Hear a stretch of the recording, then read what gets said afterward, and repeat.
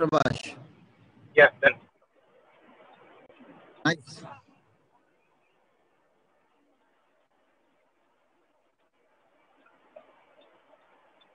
Wait a minute.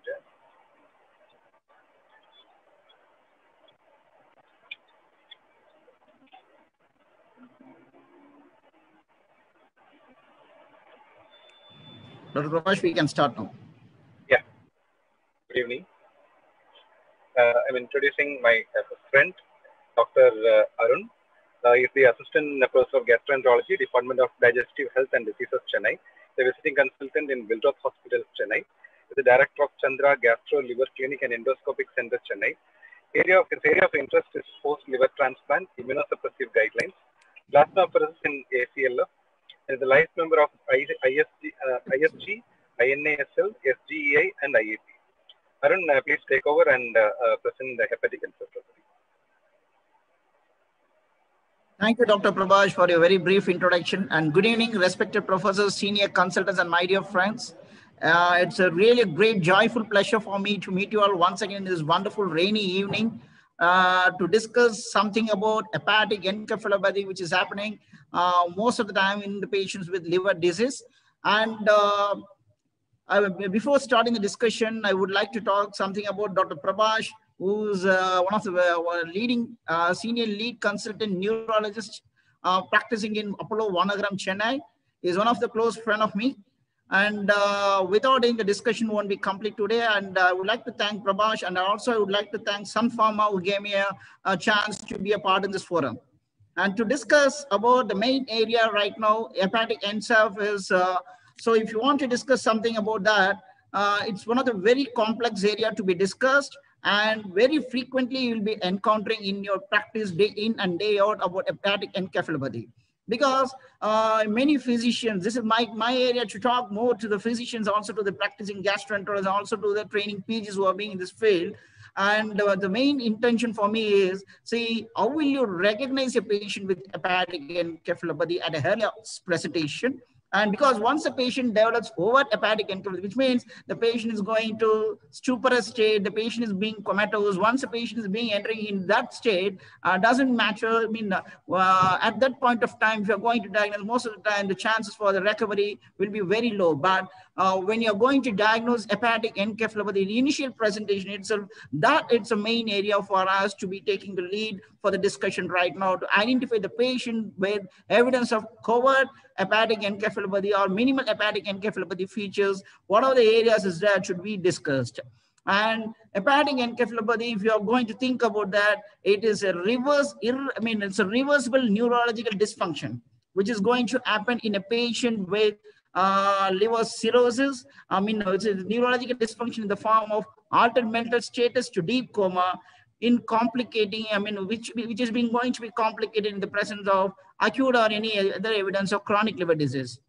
So to discuss briefly about the history, so right from before the birth of Christ, the discussion about hepatic encephalopathy has been started by Hippocrates to describe the association between jaundice and acute behavioral disturbances. And there are many more history, and to describe something about Morgagni, which are well known about the Morgagni's Lennox cirrhosis, who was a man who consumed alcohol, who misused, and followed by there was evidence of hepatic encephalopathy and the evidence of agitation. And there are so many history which is being there to be discussed. And moreover, the 1 hour area to discuss something about hepatic encephalopathy will not be adequate, because it's such a voluminous area, it's such a lengthy area to clinically predict how will you manage, what is the pathophysiology of hepatic encephalopathy, and how to recognize the complications, how to recognize the presentation, how will you manage it the earlier way, and what is the indication for various modalities of other line of treatment, what are the new innovations in the field of hepatology to discuss something about hepatic encephalopathy, and what is the role of liver transplant. There are so much of areas to be discussed in a short period of time, so I need to rush up my discussion, but the main area but I would like to enlighten the main area, what we're supposed to know right now. So the term hepatic encephalopathy has been coined by Fazekas et al. In 1957, and it's also been minimal hepatic encephalopathy has been identified by Squammerus and Amster at around 1998. So as I discussed with you, is a irreversible, it's a reversible neuropsychiatric state of brain dysfunction. That is main entity for me to discuss. And next to that, it can be predisposed in multiple conditions. It could be because of hepatocellular failure, or it could be shunt process during the shunt, because if the shunt is not going to function well, the fulminant hepatic failure, cirrhosis, a portocaval anastomosis, a post-tips patient, this kind of pathology can be there for a patient with hepatic encephalopathy. So the main area is how many percentage of patients. See, if you're going to talk about liver, either the patient is going to present with evidence of compensated cirrhosis, or the patient going to present with evidence of decompensated cirrhosis. Once the patient is going for decompensated cirrhosis, there will be around 16 to 20% definitely will be having evidence of hepatic encephalopathy, and moreover, 30 to 40% of the patients will if the patient is going to have cirrhosis, 30 to 40% of the patients, there is high possibility for them to go for hepatic encaph and overt hepatic encaph, which means stage 2, 3, and 4 and above. The overt hepatic encephalopathy can happen around 10 to 14% of the patients in general. As we all well know, TIPS is one of the bridge therapy before liver transplant in a cirrhotic patient. If you're going to plan a patient for TIPS therapy, that is also higher chances for the patient to go for hepatic encephalopathy at the rate of around 10 to 50%. And covert hepatic encephalopathy, which means minimal hepatic encephalopathy with evidence of stage 1 hepatic encaph, is nothing but covert hepatic encaph. There will be high possibility for this to happen. Around 20 to 80% of the patients can present. And don't think that once a patient presents to you with evidence of hepatic encaph and once you start the treatment, after that everything will be okay. Nothing like that. Once a patient even becomes stabilized and followed a period of time, the patient can develop a bout of recurrent hepatic encephalopathy. Also, at around 40% of the patients can develop a bout of HE, recurrent episodes. So this is about as per the AASL deposition statement, also per the EASL guidelines. So hepatic encaph right now being classified as overt as well as covert, and then the type A, B, and C that I'll be discussing in my upcoming slides. And overt encephalopathy is very easy to recognize based upon the clinical presentation and based upon the common bedside investigations. As I discussed with you, the prevalence is almost around 30 to 40%. But covert encephalopathy, how is it possible for you to recognize? Because the neurological part will be fine. When you're examining the patient, the mental status will be fine. But you should recognize there are so much of tests there nowadays. The innovation in the field of hepatology has been grown up. So there's so much of tests there, so battery of tests there to identify the abnormal psychometric evaluation. So which will predispose to around 60 to 80% of the patients for hepatic encaph. So this is a recent nomenclature as per AASL statement. So if you want to define hepatic encaph, you need to remember three major things, whether it is type A or B or C, or whether it is episodic or persistent or recurrent. Simple. So always you should remember, if it is type A, it will be associated with acute liver failure. The patient will be having acute liver failure, followed by the patient will be developing features of HE. In this presentation, the pathogenesis will be slightly altering. The chances of progression of cerebral edema, the chances of accumulation of ammonia will not be very, very characteristic like what's happening in a patient with cirrhosis if the patient is going to present to you with evidence of acute hepatic failure. But in type B, if you're going to have a congenital systemic shunt or portosystemic bypass, but there is no evidence of any intrinsic hepatocellular failure, in these kind of patients, you can also develop hepatic encephalopathy. That's nothing but type B. And type C is very common entity if you're going to develop hepatic encaph in the background of cirrhosis and in the background of portal hypertension. As we all well know, the portal pressure is going to be high, the wedge pressure is going to be high, along with that, the evidence of splenomegaly, varicose bleed. That's a point for portal hypertension to be assessed. So once a patient is going to be in type C, whether it is episodic, which means one episode in a period of 6 months, or whether it is recurrent, more than one episode in a period of 6 months, or whether it is persistent, which means the encephalopathy will not be touching the baseline and most of the time will be presenting. See, if you're going to see this graph, which means persistent encephalopathy is nothing but most of the time the graph pattern remains still in the higher line, which doesn't touch the baseline. So How will you diagnose hepatic encephalopathy? See, this is the basic definition. And if you want to have a diagnosis about hepatic encephalopathy, there are so much of criteria being used. And my intention to brush up your knowledge about the basic few criteria like West Evans criteria. So West Evans originally proposed by Kohn et al. And in 1978, it's most widely, but the problem is this West Evans criteria, there will be having an inter-observer variability. If you're going to look into that, see, always you should remember stage 0, 1, 2, 3, and 4. And stage 0 and 1 will be taking over into the covert features of hepatic encephalopathy. And 2, 3, and 4 will be taking over into the features of overt hepatic encephalopathy. So always based upon the level of consciousness, your intellect and your behavior, also upon your neurological finding, I think Dr. Prabhash is going to give a brief outline about this neurological finding. So, so based upon your level of consciousness, if you're going to think if the patient is normal, or lack of awareness followed by this comatose status. And what about the intellect? See, always you should remember regarding the intellectual behavior, most of the time the patient will be having a short attention span. If you're going to talk something to the patient couldn't able to follow, they'll be thinking about something and they will not be able to reproduce what they're going to say, and they couldn't be able to reproduce a place, they couldn't be able to reproduce, things, what they've been using, and they'll be having a slow slur of speech most of the time, and the sleep latency is going to be come down, and the patient will be having abnormal sleep pattern. There are so much of things is going to happen before the patient sets into a comatose and stuporous state. And next to that, the neurological examination, always you should remember the classical presentation of asterisk is that means flapping tremor will be more common. Will be more common in the patient with the West Evans stage 2 rather than, but it can also happen in 1 and 3 also, but in West Evans stage 2 it's more characteristic. And once a patient is going for stage 3 hyperreflexia, that means decorticate posturing is going to ensure, which means followed by one patient going for stage 4 decerebrate, which means the final stage is going to set in before the patient is going to die. So this is about the outline, about the basic. This is about sonic classification, nothing but spectrum of neurocognition in the patient with cirrhotic background. So this is another new classification, what have been used in multiple newer textbook like Skiff and Slicing, what they've been considered about that. This is nothing but from covert to overt, what they've been discussing, the cognitive dysfunction and reduced level of consciousness as the stage is progressing. This is the same thing what I've been discussed with you. And next to that, this is what the previous means, there's episodic, recurrent, and persistent.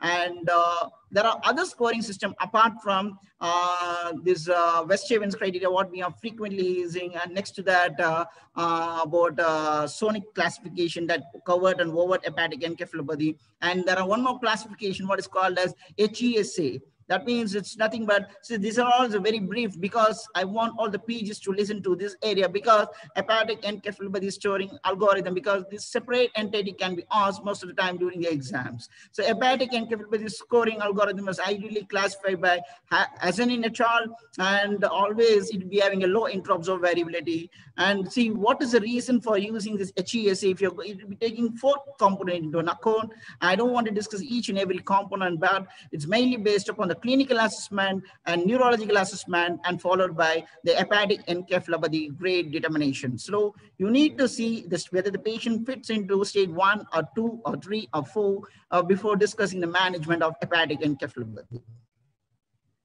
This is another interesting entity, what I've been discussing, and a few days before also I've been discussing to some of my pages about clinical hepatic encephalopathy staging scale is nothing but CHESS. So even the recent guidelines have been mentioning everything about the CHESS. It has been coined by Oritz et al. To improve. It's been slightly improved area for West Evans criteria. So it is going to be used West Evans, also the Glasgow Coma scale. As we all know, Glasgow Coma is nothing but 3 major entities: the motor, the verbal, the eye opening. It's very easy to recognize. The lowest score is 3, the highest will be 15. Always it should be in fingertips for most of us. And incorporates the WHC and the Glasgow Coma scale, which is going to run between the 0 to 9, which means 0 is normal and 9 will be the patient will be in a comatose phase. So it's very easy to administer. So if you're going to see this CHESS, this is the same thing, but the question pattern will be very simple. But how many patients we have been looking into that? How many times we have been diagnosing? How many practitioners have been using this kind of scale? And if you are going to download this scale and we are going to use in a daily routine practice, I think you can able to recognize covert features of hepatic encephalopathy encephalopathy, and rather than the patient to progress to overt hepatic encephalopathy, we can able to recognize the patient the earlier presentation, which means we can have very simple questions like which month the patient belongs to, which day the day belongs to, like that. So many simple questions are being there, and you can have a look on this flow chart about the clinical hepatic encephalopathy staging scale. So next to that is modified orientation log, which is a new addendum in the field. It's nothing but it's usually been used in case of traumatic brain injury, but there is a modified, it's mainly based upon to define the severity of hepatic encephalopathy. And this is a, this is a condensed area to discuss what are the various staging systems like West Evans, hepatic encephalopathy, CHESS, and 4. What do you mean by 4 score? That is also been used mainly. 4 means the full outline of perspiration, which is going to be used. 4 score, if you're going to do, means the time required duration will be around 10 minutes. There are, see, all the scores can be used chances, but most commonly what we are going to use is nothing but West Evans criteria, HGSA scoring, and apart from CHESS and 4 can be considered. But most of the time, the patient's time limit of doing this test will be around 10 to 15 minutes or 20 minutes. So the main area of our interest to discuss right now about the pathogenesis in hepatic encephalopathy is such a complex phenomena to be understood. As we all well know, right from undergraduate to postgraduate to specialty level of training, see what we have been understood about the basic pathophysiology is nothing but the ammonia effect. So what's going to happen in case of ammonia? What is going to happen if the intestinal dysbiosis is going to set in, the neurosteroids, genetic backup, benzodiazepine hypothesis, and so many years to come when we are discussing something. This has been the newer thing, new addendum in the discussion of hepatic encephalopathy about the pathophysiology as nothing but, so what's going to happen if the patient is going to develop hyperammonemia, ammonemia, and followed by the patient is having impaired lactate metabolism, energy metabolism is going to be impaired, oxidative stress, systemic inflammatory pathway, and those things I'll be discussing in my upcoming slides, okay? So regarding the intestinal dysbiosis, suppose if the intestinal bacteria is going to get overloaded, which means a short bowel syndrome, if any of the problems is going to set in, that will predispose to bacterial overgrowth, and followed by the bacteria is going to contribute the production of ammonia. So to discuss about the ammonia, which is a main key neurotoxin being involved in the pathophysiology. See, simply I will tell you about what the ammonia is going to do. See, regarding the ammonia pathophysiology, suppose if you're going to take a non-nitrogenous substances, so what is going to do, it will be converting into the proteins and in the colon. So what is going to happen? It will going to release the ammonia through the proteinaceous products. So once the ammonia is going to release, what is going to happen? This ammonia is going to be uptake into the liver. Once the liver is going to uptake the ammonia, what is going to do? It is going to metabolize further, because the urea cycle, as we are well known right from your basics, the urea cycle disorder is well known in pediatric age group. There are many enzymes pathway have been involved in that, right from ornithine, citrulline, phenylacetate, glutamate, so many pathway, phenylbenzoate, so many things, arginate and arginosuccinate. We can talk in whole day and night about the urea cycle disorder itself. So once through the urea cycle pathway, this things is going to be metabolized, this ammonia is going to convert to urea. And what is going to happen if the urea is not going to be formed, and if the urea is not going to be eliminated through the kidney? So what is going to happen in the patient with liver cirrhosis? The ammonia is going to build up in the liver, and it is followed by the ammonia, it's going to increase in the bloodstream.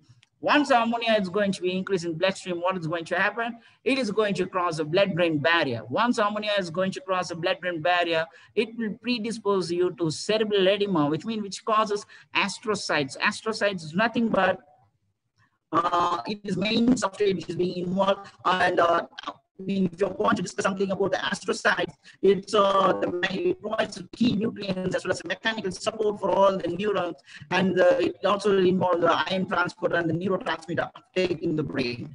And see what's happening once the astrocyte is going to be affected, what happens is going to be predisposed to cerebral edema and osmotic demyelination and cerebral lysis, and this kind of thing is going to set in, and the patient is going for cerebral edema, and finally the patient is going for hepatic encephalopathy, worsening of states and comatose and death. That's going to ensure. So the main pathway is ammonia pathway. Once the ammonia is going to raise in the brain, what is going to happen? The ammonia is going to get converted to glutamate. this glutamine is going to increase in case of once the glutamine is going to be more accumulated in the brain, which will predispose us to osmotic cerebral edema and other complications to set in. So this is a basic pathophysiology about the ammonia, urea production impaired, and followed by the glutamine accumulation. Ammonia is going to be metabolized to glutamine. This is the basic pathophysiology. See, what is this ammonia sink? Is nothing but the ammonia keeps on producing, which produces a toxic effect in the brain, and followed by excess of glutamine is going to be accumulated. It's nothing but the ammonia sink pathway is going to be activated most of the time in patients with hepatic MCAF.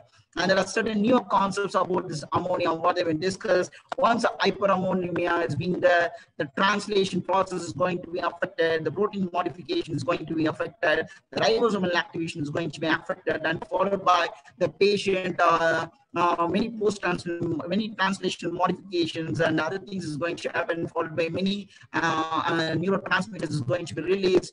And there are so much of pathophysiology have been discussed about the ammonia hypothesis, and it also causes the alteration in microRNA. See, these are so many new innovations that have been discussed. Daily, so much of new pathophysiology is being coming into the discussion about. So even it be involving the alteration of microRNA and other things to produce a pathophysiology of hepatic encephalopathy. That's the main neurotoxin effect of ammonia. This is how the simplest diagram. See what is going to happen. The glutamine is going to accumulate, followed by astrocyte swelling, and cerebral edema is going to get ensure in case of ammonia toxicity. It is going to set in case of cirrhosis. So what are the pros and cons about this ammonia? See, if you're going to think about the pros, which means the GA bleed, which will predispose to the increase in the ammonia, which will predispose to hepatic encephalopathy. But what are the cons? Suppose if you're going to inject a patient, what are the cons in that? If you're going to inject a patient with ammonia, doesn't mean that you're going to have evidence of hepatic encephalopathy. And there are certain hyperammonemia urea cycle disorders. We all know not all the patients are going to predispose to hepatic encephalopathy. And so you should know that even the ammonia doesn't going to influence the prognosis. It doesn't going to depend upon the stages in which hepatic encephalopathy is going to present. But even then, ammonia is going to have the prognostic importance of ammonia is still a questionable issue to be discussed. Apart from that, multiple other theories are there. One is because of inflammatory theory, and multiple other theories that can be considered in the pathophysiology of hepatic encephalopathy. So inflammation is nothing but once the patient is going to develop systemic inflammatory response syndrome. So what is going to happen? The patient is going for SARS, sepsis, severe sepsis, organ failure. The patient is going for death. And followed by, there are multiple predisposing factors like alcoholic hepatitis, ALF, and other things is going to ensure once the inflammation is going to set in, various markers, inflammatory markers is going to get released, like tumor necrosis, interleukins, all those things which will be disturbing your blood-brain barrier, and it is going to increase the diffusion of ammonia into an astrocytes, which will also predispose the neurosteroids release. So once the neurosteroids is going to be activated, what is it going to do? The GABAergic pathway is going to be inhibited, other things is going to set in. So if you're going to see the increased blood flow, what is going to do? The blood-brain barrier is going to get disrupted, the lipopolysaccharide activation is going to be there, and neuronal dysregulation is going to set in the pathophysiology of hepatic encephalopathy. This is nothing but a neurosteroid study. This has also been discussed. So what is going to happen? The neurosteroids, so in ammonia, they want to say inflammation, there will be increased evidence of ammonia. Once ammonia gets increased, there will be increased evidence of neurosteroid like TPSO is going to get formed in that. And this will be predisposing to activation of tricarboxylic acid cycle, and also it increases level of GABA synthesis. Once the GABA is going to neuroinhibitory factor, so the hepatic encephalopathy is going to set in. So, that's why there are GABA receptors, antagonists, and so many other drugs being tried in this entirety based upon the neurosteroid theory also. And this is one interesting theory, is nothing but oxidative and nitrosoactive stress. So what is happening? So once a patient is having high levels of ammonia, the patient will be having evidence of activation of ROAs and NOS, RNS is going to be there, which means reactive oxygen species and reactive nitrogen species is going to be activated, followed by what is going to happen? The patient is having astrosenescence. Once a patient is astrosenescence, what is going to happen? So for we see, if you're going to treat a patient with hepatic encephalopathy, but even then the patient is not going to improve much. And once a patient been improved with the basic symptoms, and when you examine the patient will be having minimal inhibition. They'll be having a long memory is going to calm down. The response inhibition is not going to be there, and followed by the learning capacity activity. Everything is going to come down most of the time, even if you're going to treat, which means the astrocyte is going to senescence permanently most of the time. That is a main mechanism. This is nothing but a Trojan horse hypothesis. What is a Trojan horse? The Trojan horse is nothing but a Greek mythology, which is going to be, this is being a wooden horse statue. It has been completely engraved in that. Like this, once a glutamine keeps on accumulating, once ammonia builds up, once the glutamine keeps on accumulating, so in the cytoplasm followed by mitochondria, what is going to happen? It is going to release multiple tyrosine residues, alter the intracellular patterns, alter the intracellular proteins. It is going to affect the transcellular substrate in your brain, followed by it will be predisposed to osmotic overload, that will predispose to cerebral edema. This is nothing but a Trojan horse hypothesis, which is being frequently asked most of the time in our exams during a preparation. So apart from that, manganese theory, this is not much of use. If you are going to manganese, if you are going to develop, if it's going to deposit in your basal ganglia, that will also predispose to Parkinsonism-like features. Another clinical picture can be happening in manganese theory also. These are not much of issues to be discussed. And genetic theory, if there is any polymorphism in the glutaminase gene, which is a key component in the metabolism of glutamine. If there is any polymorphism, if it is going to happen, that will also going to predispose to hepatic encephalopathy.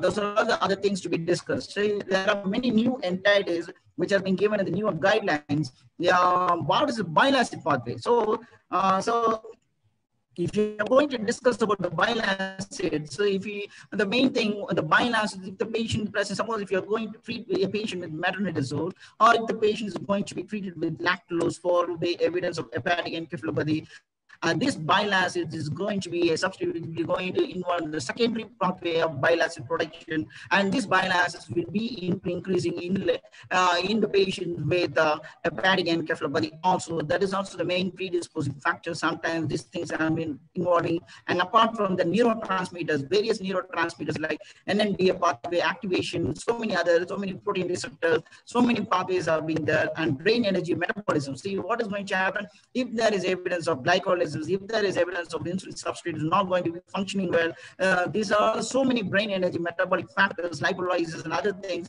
which will also predispose to cerebral edema and other complications. And blood-brain barrier permeability also may worsen cerebral edema and other complications to set in. And these are all the newer theories been discussed, and very old there is not much of fashion nowadays, but even then some drugs are being still available in the market for this kind of theory, GABAergic theory, and followed by flumazenil and other drugs can be discussed, and benzodiazepine theory, GABAergic and GAPSA receptors, and so many other things is coming. And this is false neurotransmitter amino acids, which means hypothesis what is nothing but the aromatic amino acids should not go high in our body. Only the aliphatic amino, the branch chain amino acids has to go high. That is why we need to substitute the patient with BCAA.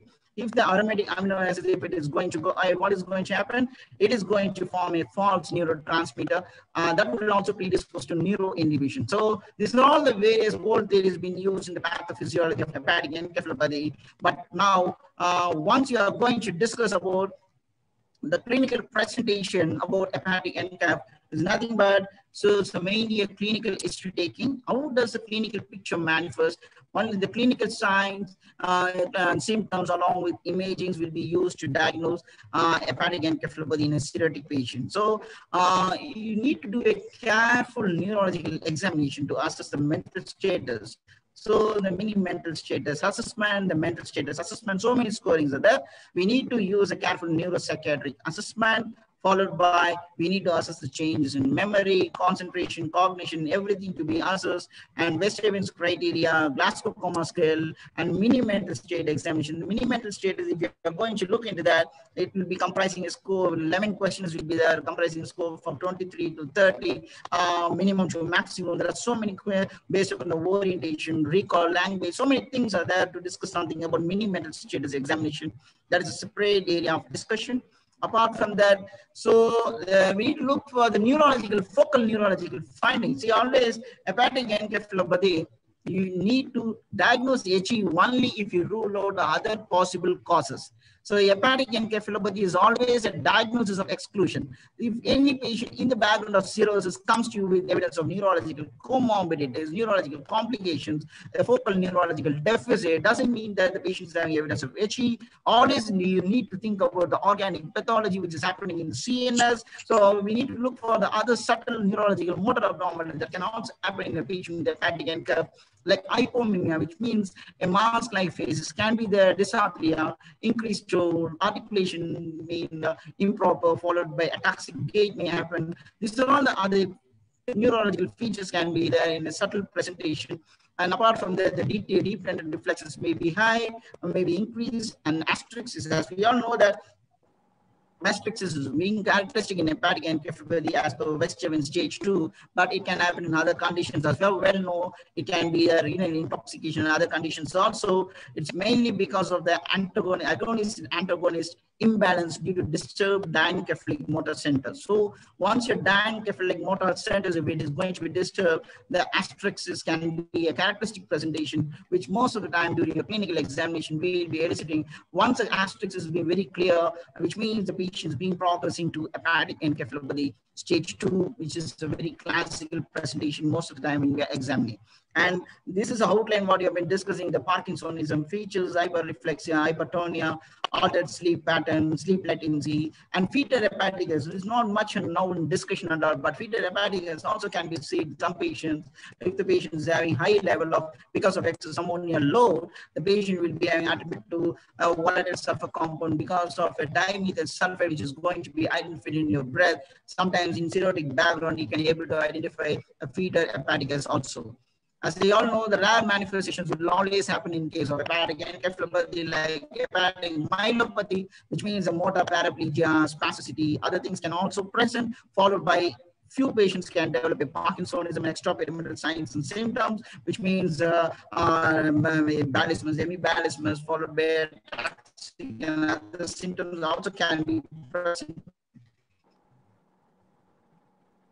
To discuss now, how will you recognize the patient with evidence of minimal hepatic encephalopathy? Because very easy to recognize the overt features, which means the stage 3 and 4, and the covert hepatic encephalopathy, a minimal hepatic encephalopathy will be most of the time will be unknown enemy, which means it will be very difficult to recognize, which means so how to define a patient with covert hepatic encephalopathy, which means when you're going to examine a patient in the background of liver disease, the clinical presentation will not be yielding much, and the neurological examination will not be yielding much by looking into the history, but only when you're going to subject the patient for a neuropsychiatric assessment or neurophysiological test. There are plenty of tests are there for a neurophysiological assessment. You can able to diagnose covert hepatic encephalopathy. So ASLD and EASL question statement, what they are being mentioning about, as we all know, covert hepatic encephalopathy will be there for 20 to 80% of the patient in the background of cirrhosis.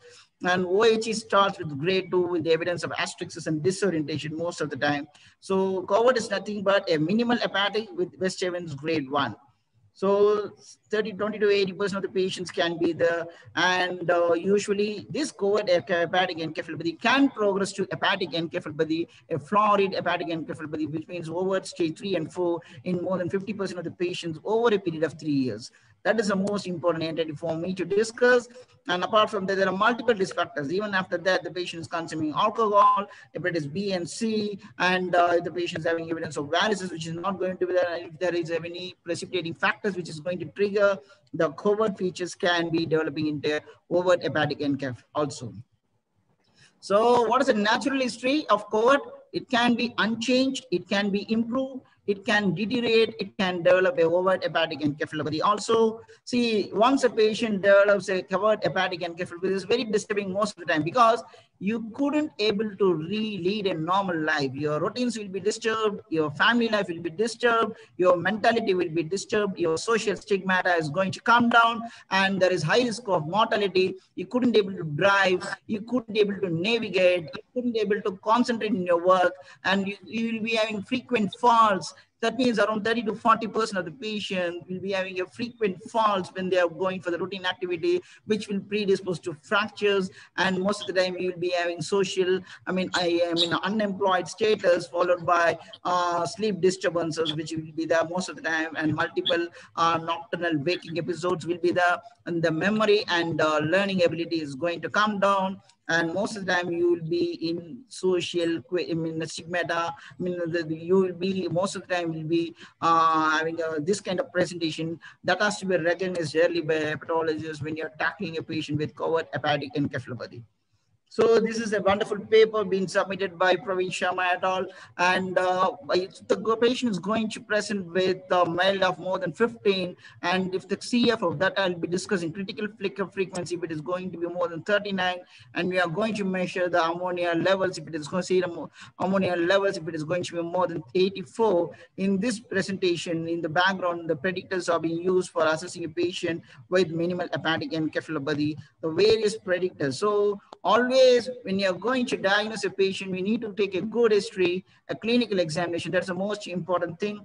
And there is no standard gold test for the diagnosis of hepatic encephalopathy. Even if you want to diagnose minimal hepatic encephalopathy, there is no single test. And there are plenty of tests.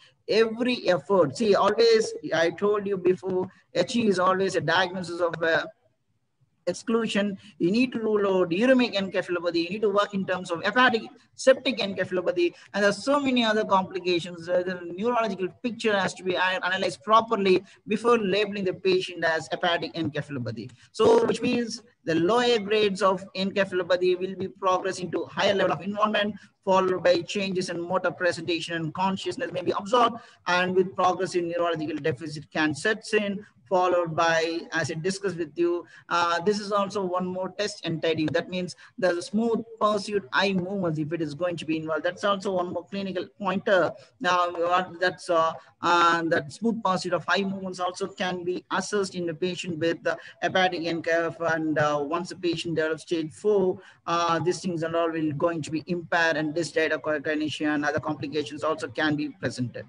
So the deficit in attention, visual spatial abilities, fine motor skills, everything is going to come down. And always you should remember there are plenty of differential diagnoses for hepatic encephalopathy. You all remember alcohol intoxication. There are so many symptoms: delirium tremens, alcohol withdrawal, Wernicke's encephalopathy, and electrolyte imbalances. Always you should remember that. Hyponatremia, hypercalcemia can predispose, and hypomagnesemia, and drug abuse. If the patient presents you with benzodiazepines overdose, opioids overdose, and type 2 diabetes, sometimes the patient will be having diabetic ketoacidosis, that will also predispose to cerebral edema. So these kind of presentations can all be ruled out in the differential diagnosis. Sometimes the psychiatric disorders. Better. Just a minute. And sometimes a psychiatric disorders also, some complications can be there. Also organ failure, acute kidney injury, or uremic encephalopathy and septicemia, and other complications can happen if the patient, always you need to look for the differential diagnosis in a patient with hepatic encephalopathy. And this is about the diagnosis of minimal hepatic encephalopathy. There are plenty of tests being available, and the key intention for me to show what are the various components, and my intention is not to discuss each and everything. See, we need to know about the psychometric evaluation, which means there are so many tests. If you're in your daily practice, you'll be seeing number connection tests. We'll ask the patient to draw, we'll be asking the patient to draw the number connection. We'll ask the patient to trace the line. We'll ask the patient to block serial dotting and block designing, digit symbol. There are so many tests are available to analyze. If the patient score, if it is going to be less than -4, it is always diagnostic, and if it is going to be less than -6, it indicates a poor prognostic indicator. So this simple score can able to recognize most of the time the patients in covert hepatic encephalopathy couldn't able to proceed with that. And this is another interesting entity apart from psychometric evaluation like serial dotting, number connection, and digit symbol and all.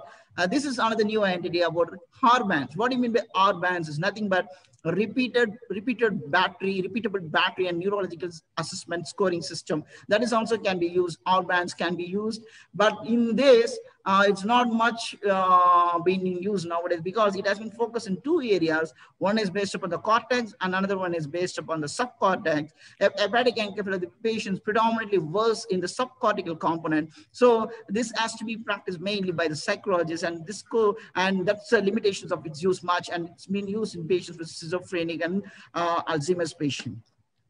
And there are so many other neurological tests like EEG, visual potentials, BERA, and critical flicker frequency can be used.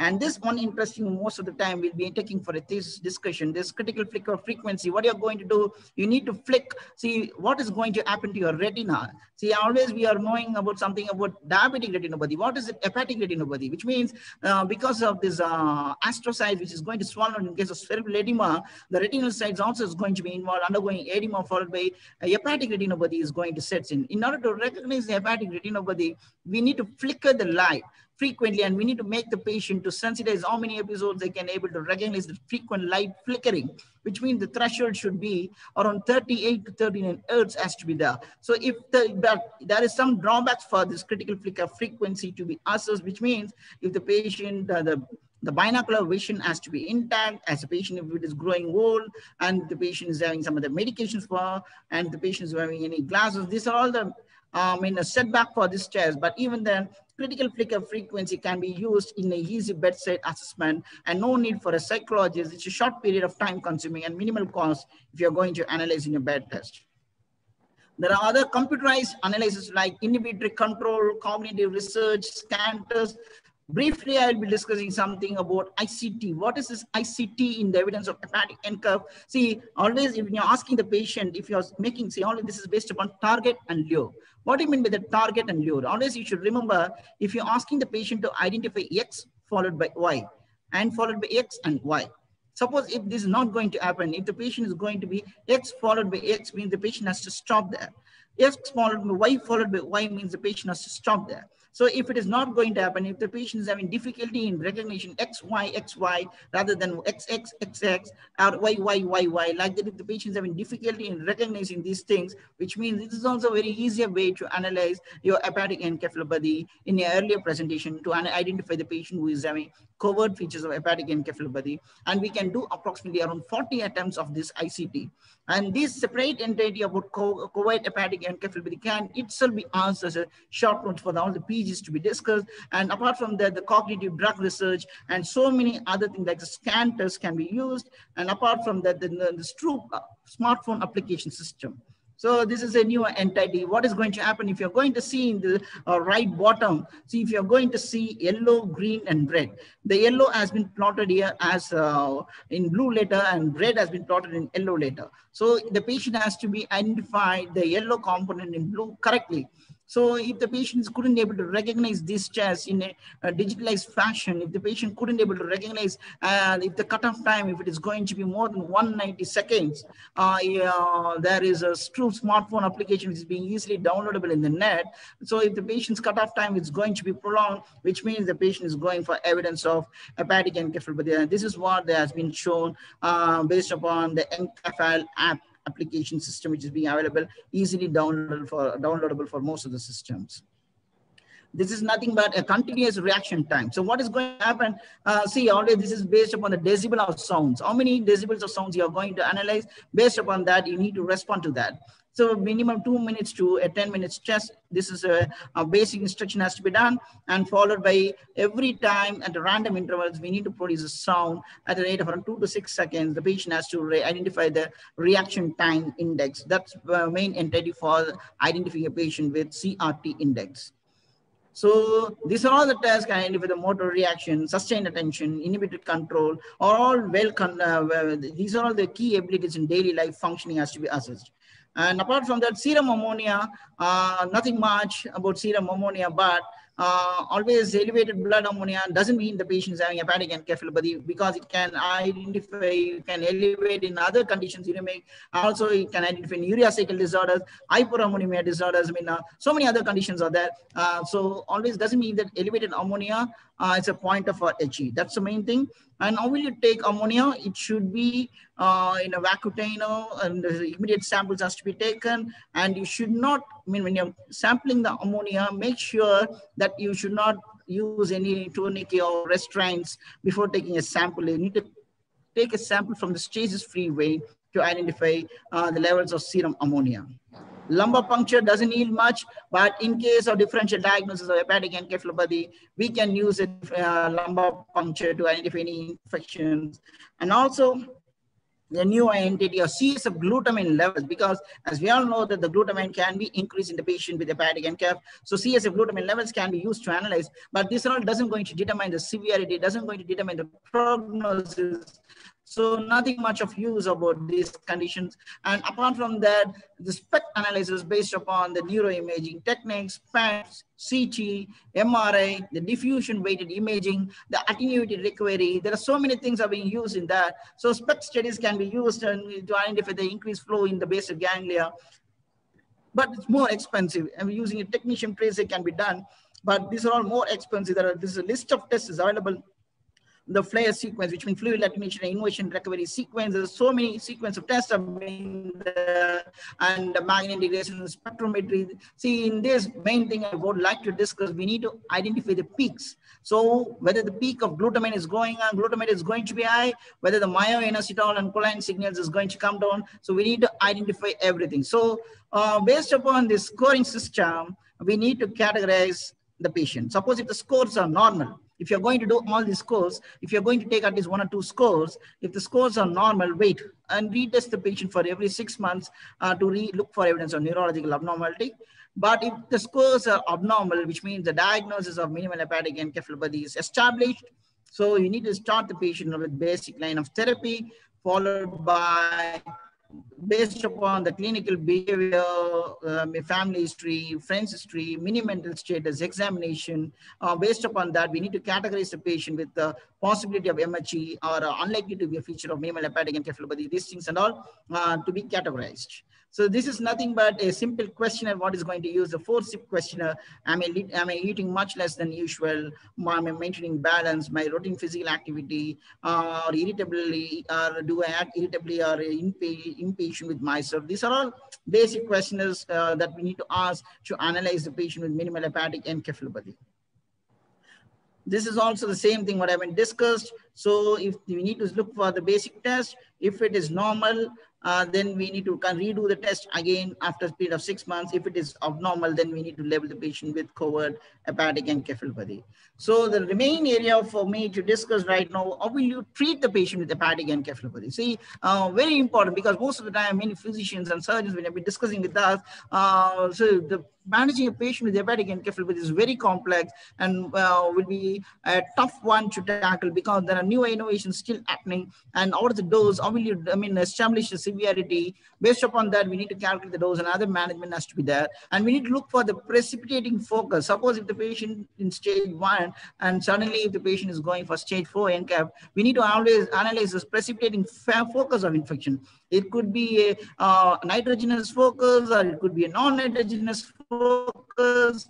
There are plenty of precipitating focus that I'll be showing in my upcoming slides. So always we need to identify the causes, other causes of hepatic encephalopathy, identifying the precipitating factor. We need to reinitiate the treatment, and always it keeps on assessing the patient every 72 hours. So if you made a wrong diagnosis, always do a imaging to reconfirm the diagnosis if you're missing something or not, and admit the patient, start the empirical regimen, and if needed, ship the patient to ICU to initiate the level of care. This is a basic outline. So always we need to look for the differential diagnosis of encephalopathy, whether the patient is hypoxic, hypercapnic, or whether the patient is acidotic or uremic or electrolyte disturbances, or any alcohol mimics or any alcohol withdrawal effects, or if the patient is having any septicemia or cerebral edema because of any other focus. These are all the other causes to be assessed. And precipitating factors, always this is very interesting area based upon the nitrogenous and non-nitrogenous compounds, whether the patient is having septicemia or GA hemorrhage or severe constipation or dietary protein overload, and so many other things are there, the list of things which identify the precipitating factors for hepatic encephalopathy, and followed by we need to initiate the treatment for hepatic encephalopathy. That's the first line. This is a basic outline about initiating the treatment of hepatic encephalopathy. There's so much of drugs have been trying in the field, but the final line of treatment, once a patient goes for stage 3 and 4, is hepatic transplant to be considered for most of the patients. And this is a basic outline of the various drugs is going to act, like flumazenil and lactose, urea cycle pathway drugs. And apart from that, there's so many LOLA, BCA and other drugs. How does it going to act? That have been shown in the diagram. And apart from that, as I discussed, we need to eliminate the precipitating factors, treat simultaneously. If the patient is having GA bleeding, start the patient on blood transfusion, NG lavage, nasogastric lavage has to be done, infection control well with antibiotic. And if the patient is on any medications like benzodiazepine, stop it, correct the electrolyte disturbances. Constipation will be very significantly relieved because that's a significant precipitating factor for hepatic encephalopathy. Renal failure means always albumin can be used in the management of renal failure and sometimes dialysis. And these are all the main intention for me is the medical management for hepatic encephalopathy. That's the main thing. It's hyperammonemia has to be bring down, has to be reduced. So one is by the diet, and one is by the catharsis and by antibiotic support. And there are many drugs for ammonia clearance now. If you want to try enema, once the patient is stage 3 and 4, where the patient couldn't able to take much for it, we can try enema, but there is a difficulty in placing the patient. You need to take the patient trundle position, left lateral decubitals. And so there are so many, but if you're going to use lactose, you can think you can use at the dose of around 300 to 700, in 300 ml and 700 ml of saline can be tried, but the cost is slightly more, and the difficulty is sometimes the patient can go for dehydration, sometimes the patient go for ileus, and sometimes the patient can go for other complications to set in. Always the enema is a questionable issue when tackling a patient with hepatic encephalopathy.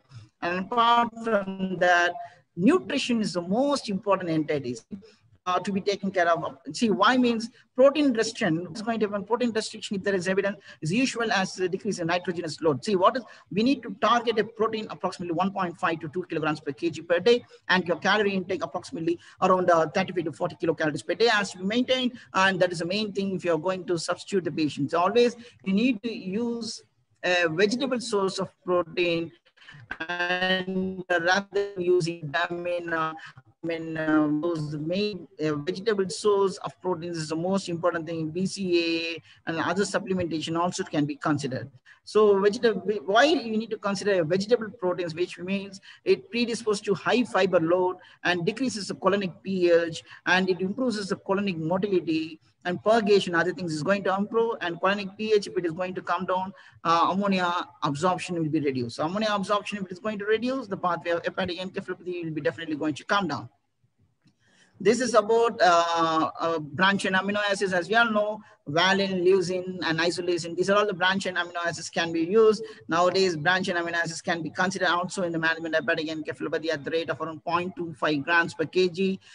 See, what is the main role? If we are going to use BCAA, it will be converting to glutamate and followed by the ammonia. So this will be useful. This glutamine, what is going to happen? It will prevent sarcopenia. This glutamine is going to accumulate in the muscle. So these cirrhotic patients who are already having a low BCAA, to prevent sarcopenia and other complications, we need to substitute the patient with BCAA and other drugs.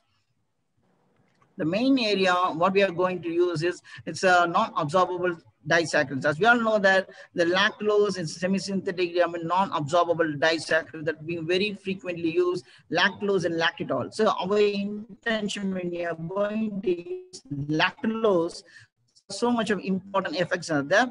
So what is the basic mechanism of action? It will be frequently asked most of the time. So what is the basic mechanism of action? So it is having a major mechanism, like you all know, it's cathartic. So it is predisposing for a laxative effect. It's going to eliminate the ammonia. That is one thing. Second step is reduce ammonia synthesis and absorption. How? So in the intestinal bacteria, it is going to convert to acetic acid. If you're going to look into the diagram, in the through the intestinal bacteria, it's going to convert into the acetic acid as well as lactic acid, which is going to reduce pH, which means the acidic media is going to, this decreases the synthesis and absorption of ammonia, which increases the movement of ammonia from blood to the GIT. So what is going to happen? The blood, from blood to GIT, the ammonia is going to move out, and also the lactose, if you're going to see in the colon, when it is going to combine this ammonia, if it is going to combine with hydrogen ions, because of increase in the level of colonic lactate, the hydrogen ions is going to combine with NH3, the ammonia, which will form the ammonium ion. So it is non-absorbable. So once ammonium ions forms, it will be eliminating, and it will also promote the growth of non-urease producing bacteria, beneficial bacteria, so many other things. It will also involve in gut dysbiosis. So maintenance, other things has to be done. So these are all the major mechanism steps of lactulose and lactitol. So we need to give at a rate of around 50 to 30 ml, around twice, 2 to 3 soft bowel movements. We can give twice a day or twice a day. It depends upon the clinical presentation. And sometimes if you want, you can go for lactulose enema. Always the bloatedness, sometimes over treatment, sometimes electrolyte disturbance can set in if you're going to use lactulose. But there are certain pros and cons for using lactulose. So as we are discussing about the pros, there is clinical anecdotal experience and comfort with the use of lactulose of being there, as well as regarding the cons, the beneficial effect, and moreover, the risk of no improvement of overt hepatic encephalopathy is still been there when you're going to use lactulose for a longer duration of therapy. Apart from that, these are all the various trials for lactulose being tried, and what are the various antibiotics can be tried in the management of hepatic encephalopathy, like neomycin? So this all will act on reduce the levels of ammonia. So how does it act? Neomycin inhibits the intestinal glutamase, reduces ammonia, but neomycin, we are not using much nowadays. Metronidazole can be considered, paromomycin and vancomycin can be considered, but these drugs are not much of use nowadays. It's not in the main mechanism of use right now in the management of hepatic encephalopathy. But the main thing is rifaximin. It's one of the, it's a semi-synthetic drug, and it's also disaccharide non-absorbable, which can be used. It's minimally absorbed with a high barrier. So if you're going to use rifaximin in the treatment of hepatic encephalopathy, we need to use at the dose of around 550 milligrams.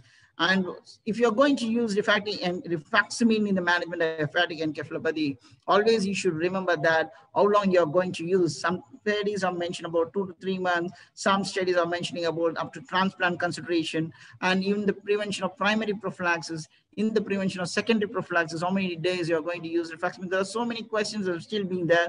If you're going to use rifaximin, whether there is any possibility of drug resistance. So if it's mainly based upon the DNA polymerase effect and RNA-dependent DNA polymerase. So if there is any inhibition or any pathway is going to interrupt in the management of rifaximin, that is also can predispose. So if you're going to use rifaximin, it will act on both gram-positive, gram-negative, anaerobes, aerobes, everywhere it's going to act, and moreover, some minimal side effects like flatulence, abdominal pain, and if you're going to combination therapy of rifaximin and lactulose, the beneficial effects of hepatic encephalopathy is dramatically very high. That has been proved in multiple trials. And apart from that, the multiple ammonia scavengers can be used like LOLA, LOPA, L-ornithine, L-acetate, L-ornithine, phenylacetate, L-ornithine, butyl acetate, so many phenyl butyrate, so many other components being tried nowadays. See, these all the components is going to be involved in the urea cycle pathway of ammonia metabolism. So it will prevent the formation of glutamine, and it makes the synthesis of urea, which is predisposing, which will be predominantly eliminated in your urine. So what is going to happen? So it increases the carbonyl phosphate. If you're going to see the urea cycle, when you're going to subject the patient, so either you're going to give 5 grams or 10 grams, what are the dose if LOLA, if you're going to use for a patient, it is going to increase the urea production by producing increased carbonyl phosphate synthetase, and most of the time we will be preferring IV route rather than going by an oral route. And sodium benzoate also can be used nowadays as ammonia scavenging, but still many more studies to go on about the beneficial effects of sodium benzoate. And this is the outline of the diagram, how the basic drugs like sodium benzoate as well as Lola and other drugs is going to act over the pathway of increasing levels of urea as an ammonia scavenging effect. And apart from that, like sodium phenyl butyrate, the main thing, every drug is going to be used in the urea cycle pathway, and glyceryl phenyl butyrate, sodium phenyl butyrate, so many drugs been tried. L-ornithine phenyl acetate can be tried, but these are all still in phase 2 or phase 2B studies in decompensated cirrhosis for a patient with overt hepatic encephalopathy. So these are one more drug which is being tried, like a spherical carbon absorber. See, this is what is that? It's mainly been used in Japan. What is this safe? But what they are going to do, it binds with around 600 kilograms per meter square. What they've been tried, the external surface area of contact. If you are going to use a spherical carbon absorbent, what's going to do? It binds to very small molecules in your gut. So it will be acting in TNF pathway, lipopolysaccharide, it means the endotoxin, and it is going to block the absorption. It is also having ammonia lowering properties, but these are all still in phase 2 study. And polyethylene glycol nowadays, many patients are being considered around the 4 liters dose of PEG, but polyethylene glycol, the adverse events, it can be having a renal predisposition side effects, and next to that, the dehydration can be there, and you can't use the patient with PEG for a longer duration of time. So these are all the adverse events when you are going to use a polyethylene glycol. So this is about the basic regimen, about various doses what we are going to try, like sodium benzoate at a rate of 5.5 grams per meter square, and glyceryl phenyl butyrate 5 to 12.4, and AST, which means nothing but AST 120, which means spherical carbon. If you're going to use, there are so many things which mean charcoal powder, everything has been trial in the management of hepatic encephalopathy. And regarding the newer line of therapy, zinc can also always be considered in the management of, because it's a cofactor for urea cycle, can be added to the therapy, like already we are being using in the main primary condition of Wilson's. And also you can consider albumin, because what is going to happen, the newest studies, what they may mention, if you're going to frequently give the patient with albumin therapy, at the rate of around 20% of albumin, sulfoalbumin, if you're going to substitute the patient, what's going to happen? And the inflammatory pathway is going to come down. The interleukin toxicity, the tumor necrosis factor pathway activation, the circulatory overload, and the predisposition of the patients to cerebral edema, the increased levels of MAV, the cerebral perfusion, pressure, the maintenance, everything is going to improve well with albumin substitution for the patient. So nowadays, what they've been substituting, always you can combine albumin with lactose in the management of hepatic encephalopathy. Also, flumazenil, as well known as a benzodiazepine antagonist, can be considered, but the longer trials is still not more validated. And hyperalimentation, that's what I've been discussing. Hyperalimentation in the form of calorie of around 35 to 40 kilocalories per kg per day, followed by proteins around 1.5 to 2 grams of protein kilo.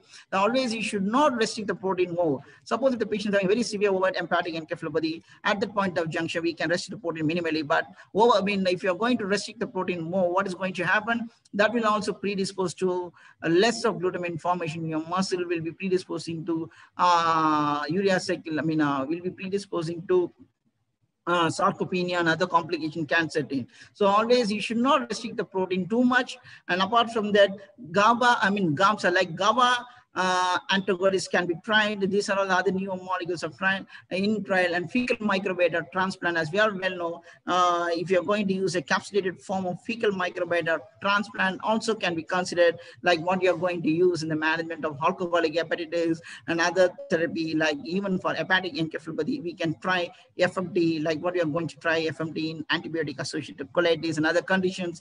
And always say FMT, what is going to happen? You all should remember the gut dysbiosis is well-known fact in predisposing etiology of hepatic encephalopathy. If the patient is having gut dysbiosis, the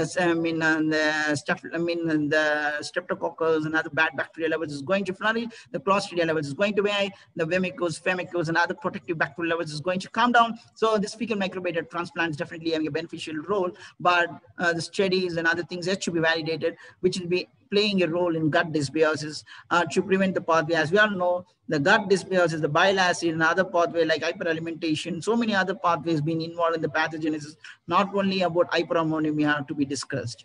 And probiotics, many probiotics, it can be probiotic, prebiotic, or symbiotic, many probiotics can be tried, but not much of evidence in the management of hepatic encephalopathy. And what is the form of probiotic? Even lactobacillus form, even Saccharomyces form. So even what are the form of probiotic if you're going to use the beneficial effect, bifidobacterium is still a questionable issue. As you all know, it's a living microorganism which alters the intestinal balance of microflora in the gut. So probiotics also can be considered. The combination therapy with rifaximin, lactose, that what I've discussed, also been considered. Regarding the surgery, what you're going to do, if you're going to look in pain with the portosystemic shunt and other problems, we need to close the shunt. So portosystemic embolization is one therapy.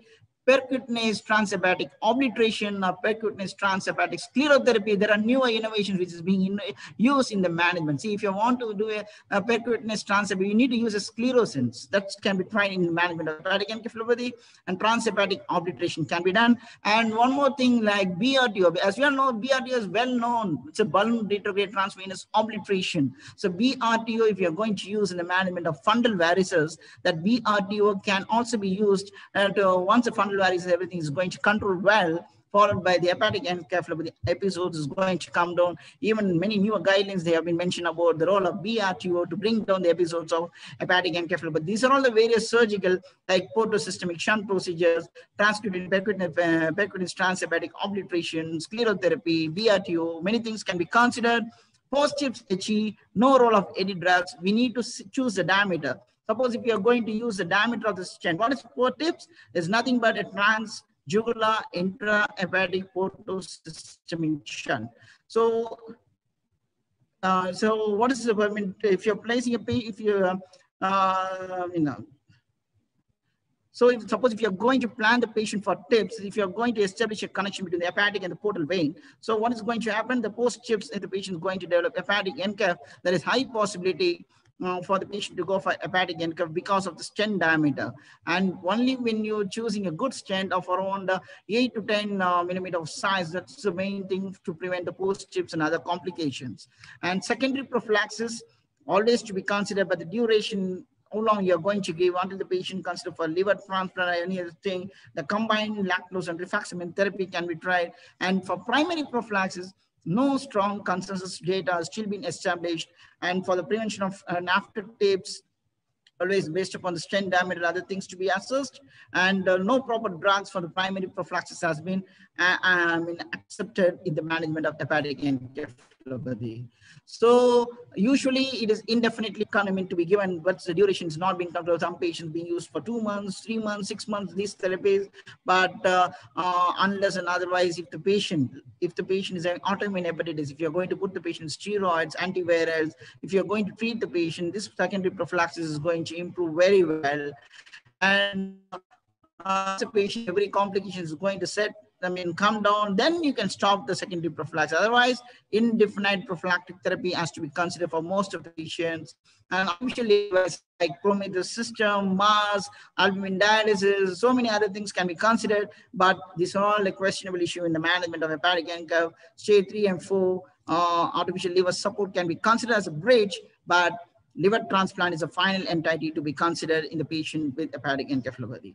And before concluding, the few points to summarize in my discussion, if you want to tackle the hepatic encephalopathy properly, with the clinical history, assessment, the scoring systems in your clinical practice, analyze the patient well, always rule out hepatic encephalopathy, make hepatic encephalopathy only as a diagnosis of exclusion, rule out all the primary focus, treat all the precipitating causes, and look for the identifying focus, like what is the etiology, what is the trigger, and where is the presentation, is there any evidence of focal neurological signs and lesions, do a basic workup, if needed, do imaging and other things, the clinical assessment, and admit the patient in a proper center and proper level of care, refer the patient promptly to the gastroenterologist regarding the therapy to be considered, and apart from that, the first line of care, lactose and other cathartics to be initiated, followed by eliminating the precipitating focus.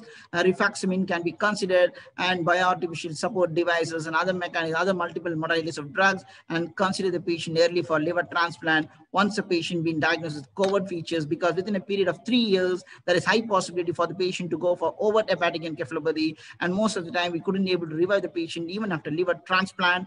The patient can go, sometimes the patient may succumb to die, and always you need to take the presentation at the earlier point of time to tackle this effective hepatic encephalopathy in the right way.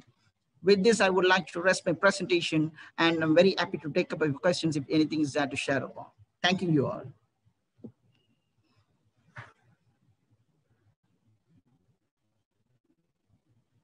Excellent talk, Dr. Arun. Thank you, sir. So, as a neurologist, is there any questions to take? Yeah, Arun, I like to talk about a neurologist perspective in hepatic encephalopathy. Yes, most of the time, I would say around, I would say more than 90% of the times, the first encounter of a neurologist with a hepatic encephalopathy patient will be mostly in an ICU. So we have been called in for a patient who is drowsy, maybe stuporous, maybe in deep comatose state, and we have been called in to assess neurological status. So in a drowsy patient with a clinical setting of a hepatic failure who has an astraxis, the diagnosis is going to be straightforward. And we use EEG for two reasons. One, to look for transients. There are two types of transients that we will look. One, is there a triphasic wave? And second, there is intermittent delta activity. So these are the things that we look at EEG. And one more thing, what we look at is any overt EEG's electrical signs of a seizure.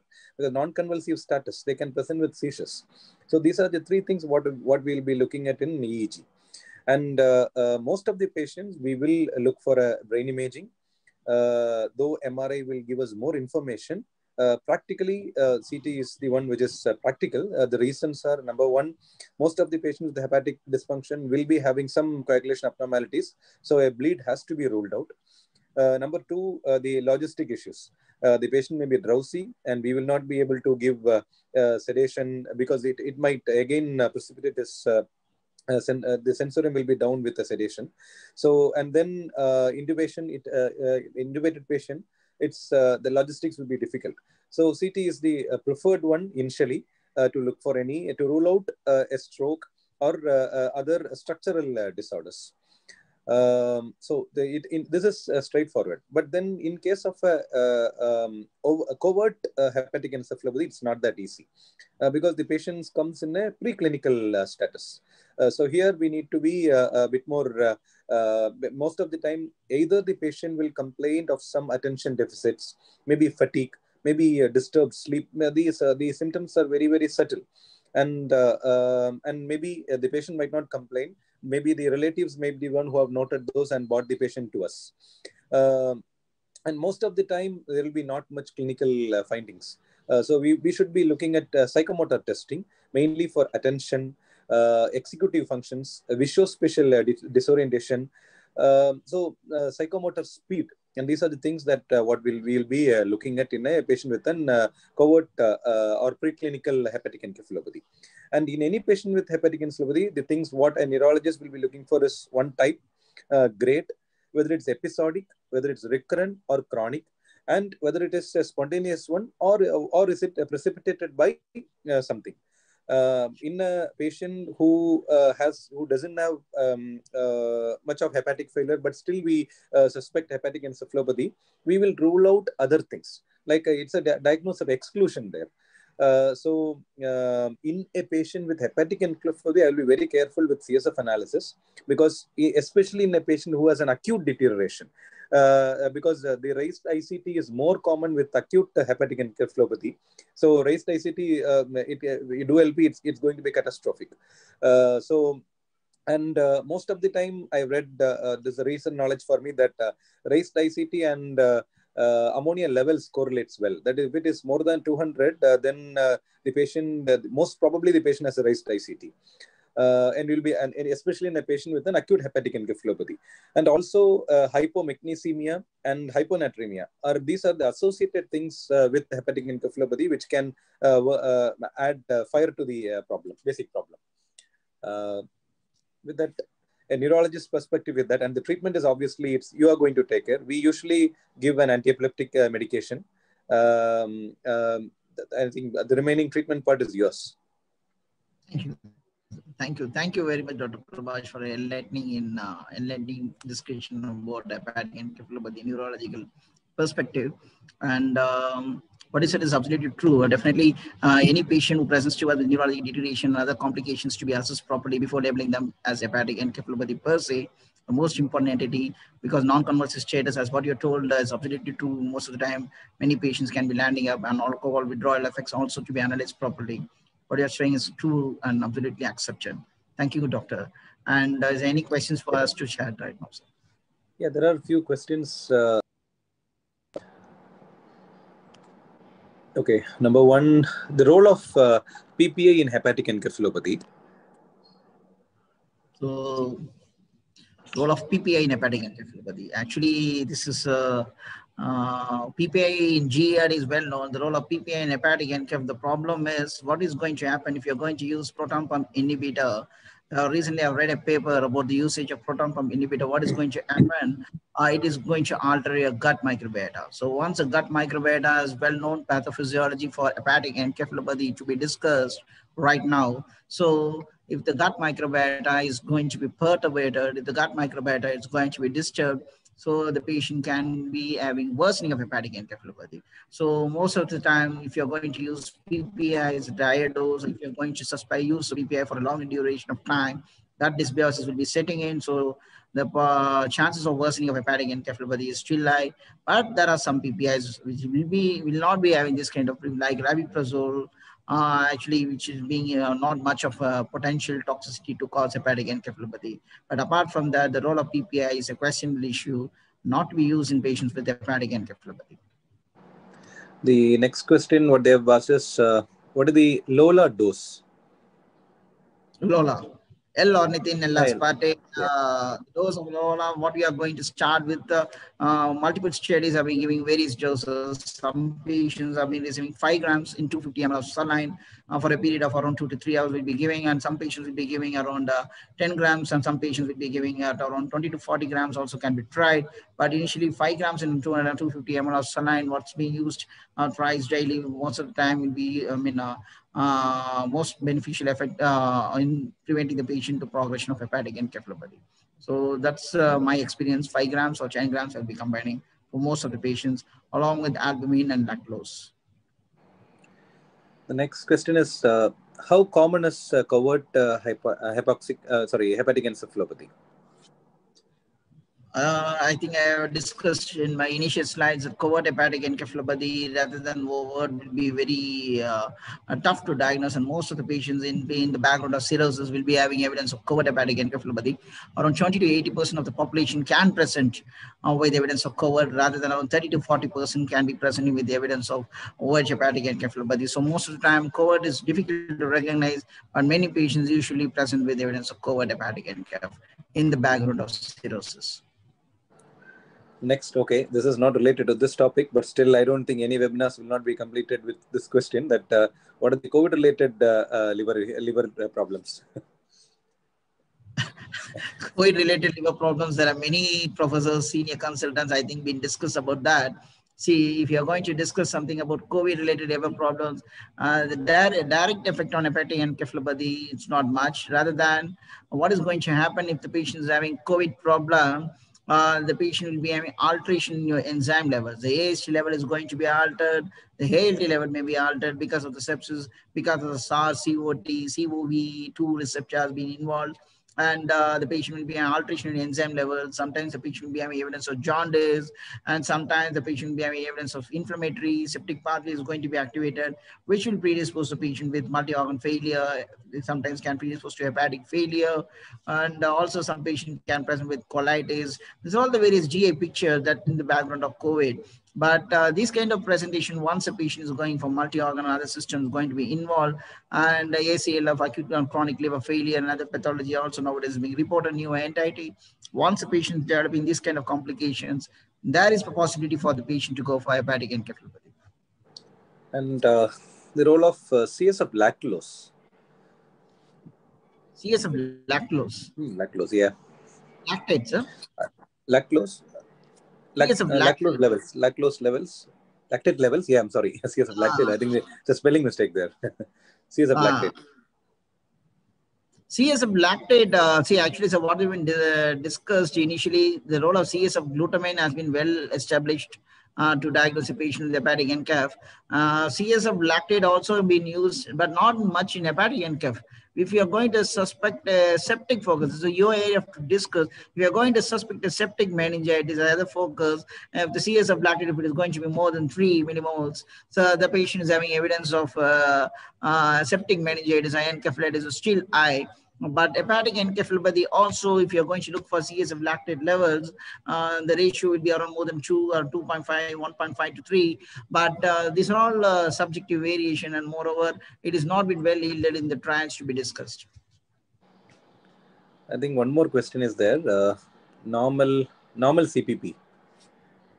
Normal CPP. So normal cerebral perfusion, the maintenance, we need to take care of the intracranial tension when the patient with managing a patient of cerebral edema, and we should always maintain the CPP at a rate of around 60 to 80 millimeters of mercury. That is a maintenance of CPP, and we need to tackle the intracranial mean ICT. Intracranial pressure has to be maintained when you're managing a patient. Always you need to target the MAP. The MAP has to be raised in a reasonable way, with the albumin and other support. And these are all the main thing if you're going to manage a patient with the ACLF, any acute liver failure, and the patient, if you're going to manage with other complications, always we need to manage when the patient is having evidence of hepatic, and the CPP, normal CPP should be around 60 to 80, which is the target to be maintained most of the time and to prevent raised ICT. I think that's it. Questions are done. I think no more questions. Any other questions to be involved?